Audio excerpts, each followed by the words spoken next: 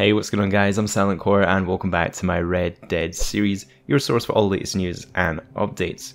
Alright, so we have some pretty good money making opportunities this week in Red Dead Online. Everything else about this week is okay, I guess. But let's get right into the main money making opportunities for this week. First up, there is double Red Dead Online cash and XP on this week's featured series of target races, open target races, and plunder. This series will test your aim and agility on horseback, as well as your ability to work as a team to haul supplies back to base, decimate your opponents, and keep each other alive.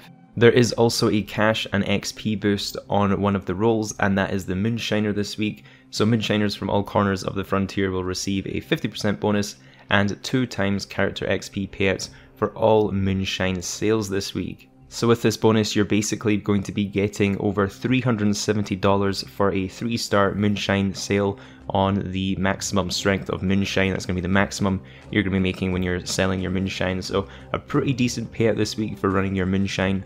You will need to, however, stock up on your Creek Plum, your Absinthe, and your Caribbean Rum in order to get that max payout. If you want to stick with like the Berry Cobbler or something, the 2-star Moonshine flavorings, you will be getting around $340 for that sale, so still a pretty decent payout even if you're not wanting to use your collectibles.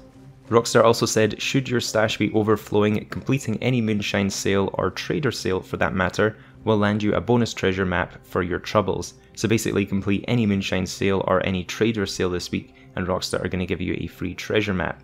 Rockstar are also giving all bootleggers who jump into Red Dead Online anytime between now and the 1st of March a reward for a free Moonshine mash refill.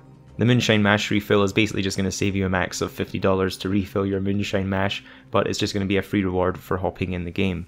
The discounts this week are a bit disappointing in my opinion. Unless you're a new player, these probably aren't going to be all that relevant to you, but those looking to get the Shine running business can do so at discount this week with 10 gold bars off the price of the Moonshine Shack, plus 30% off all Moonshiner role items and shack upgrades.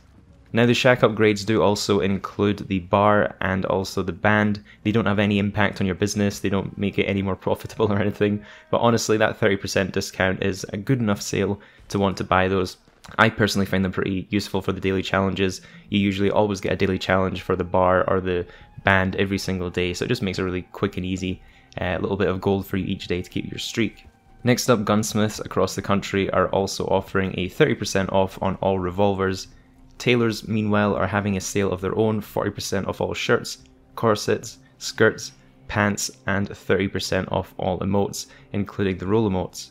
But yeah, nothing all that exciting on the discount front. Next up, we have some limited time clothing to go over.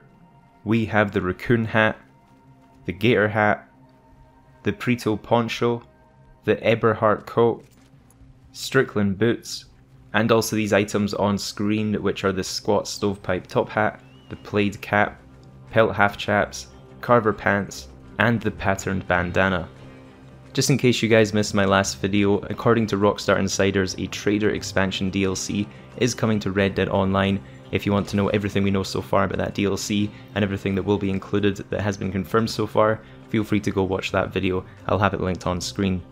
And of course, when we have new details from Rockstar Games themselves, I'll be one of the first to let you guys know, so don't forget to subscribe so you don't miss out on any future breaking news. Have a great day guys, and I'll catch you in the next one.